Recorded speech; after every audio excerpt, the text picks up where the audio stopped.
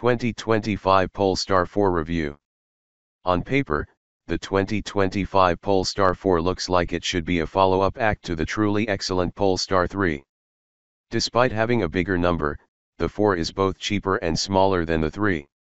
It also has all the proportions of a lifted sedan with its frameless doors, rear liftgate instead of a proper hatch, and no rear window whatsoever, yet Polestar insists it's a crossover SUV. If that's confusing, you're not alone. In fact, it seems like the Polestar 4 doesn't really know what it wants to be, and that identity crisis goes beyond just the bodywork. The way it looks might not be polarizing. In person, the 4 is quite handsome thanks to some tidy styling, but some of the decisions may give prospective buyers pause before they even get inside. The first is the aforementioned exclusion of a rear window. The entire rear hatch is just metal bodywork. It gives the 4 a clean appearance from all rear angles, but looking over your shoulder to see, well, nothing might take some serious getting used to. It also means drivers will be 100% reliant on a camera to see what's behind them. Simply put, I don't think everyone's that trusting. And while the camera itself has some neat tricks like nudging what's displayed on the mirror screen over to the left or right depending on which way you signal, I found myself wanting a traditional mirror after a little while. Additionally, since I only drove the 4 during the day, I can't really report on what it's like to use at night. It was perfectly fine in the few tunnels I drove through, but they were all relatively well lit and weren't representative of what a pitch-black summer's night along California's I-5 freeway would look like. How does the Polestar 4 drive? It's a mixed bag. The lack of a rear window is the most obvious quirk of the Polestar 4, but there's another not so obvious choice that hinders it on the road. The 4 is not based on the excellent SPA2EV-only architecture the PS3 uses. Instead, the 4 is built atop the Geely-made C platform that serves as the basis for the Volvo X30 and the Lotus Eletre, plus a slew of other very cheap cars, like the Smart No. 1, that we won't get here in the States. Edmund's first taste of the C platform was the little Volvo, and we came away impressed. The X30 is a tidy little car with plenty of power, unique sustainability solutions, and, hopefully, a low starting price. But our second helping of C wasn't so delectable. Once you're behind the wheel, the Polestar 4 is disconnected from you and parts of itself. The dual-motor all-wheel drive car I drove kicks out 536 horsepower, and the result is the PS4 is plenty quick from point to point, but in the corners it lacks the accuracy we've come to expect of a Polestar. The brand clearly presents itself as the sporty alternative to Volvo, and the PS3 fulfills that mission to a T. But the 4 lacks its bigger sibling's precision. Steering effort is always too light regardless of what mode you're in, and a lack of feedback leaves you guessing at the wheel. Turn into a corner and the nose takes a noticeable beat to obey your commands, and then the rest of the chassis takes yet another to catch up. It's almost as though the rear end of the PS4 doesn't want to play ball with the front, and that leads to a resoundingly sloppy feel while you're at the helm. The ride, while fine, also lacks the PS3's composure.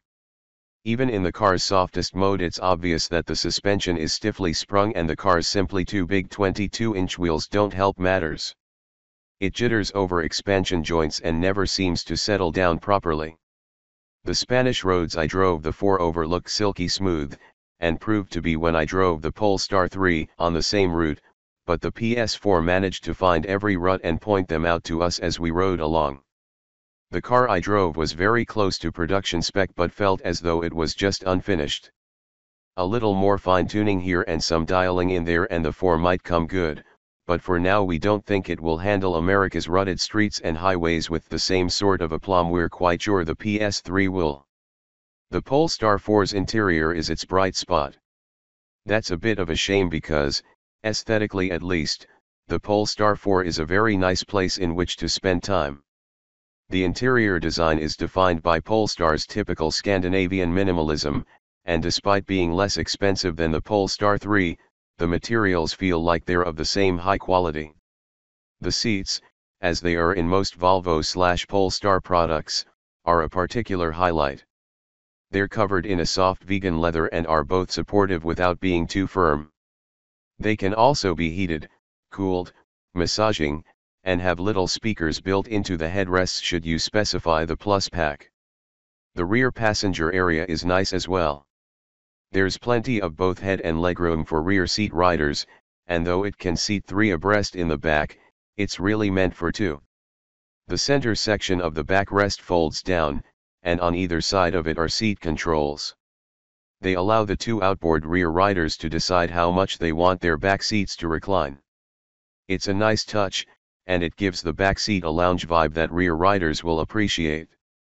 Behind the rear seats is 18.6 cubic feet of cargo room, which lends even more credence to the idea that this is more sedan than crossover. A Dodge Charger trails by just 2 cubic feet. It's also the first Polestar to work a significant amount of lighting into its interior. The doors and dash light up with the glow of whatever planet you select in the infotainment screen. That's right, your Polestar 4's ambient lighting signature depends on which of the planets in our solar system you select. I went with Uranus deep blue hues for most of my drive. The Polestar 4's tech needs more fine-tuning. The infotainment screen, though the largest in a Polestar yet, a 15.4-inch landscape display screen, did prove to be a bit tricky to use at times. The icons on it are a touch small, and hitting them while you're on the move proves quite difficult. The hitbox for the icons feels too small, and you have to be very precise with your inputs on the screen in order to get it to follow your commands. But since you're on the move and being jostled around by the car's stiff suspension, missing an icon is often too easy to do.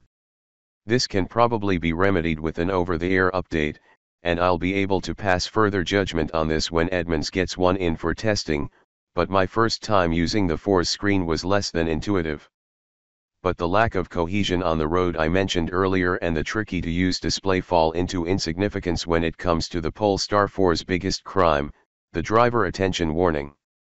This was easily the most frustrating part of driving the 4. Maybe it was the way it was tuned, the position I was seated in, or maybe it just hated my face.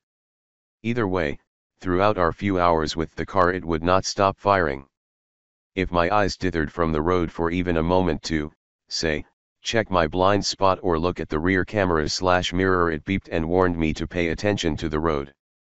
If I used a few precious moments to look at the infotainment display to change the temperature, something I almost always had to do because there is no physical knob to use that would allow me to change the temperature without taking my eyes off the road, it beeped and warned me to pay attention to the road.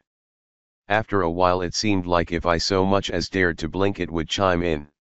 It was an anxiety-inducing part of the drive, one I could not fathom how to remedy.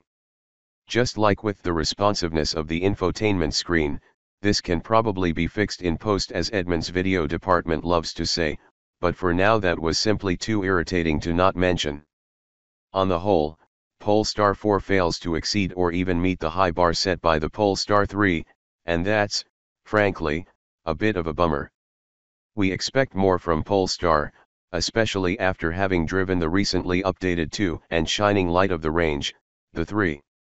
Hopefully Polestar applies a little bit of polish before the 4 makes its market launch.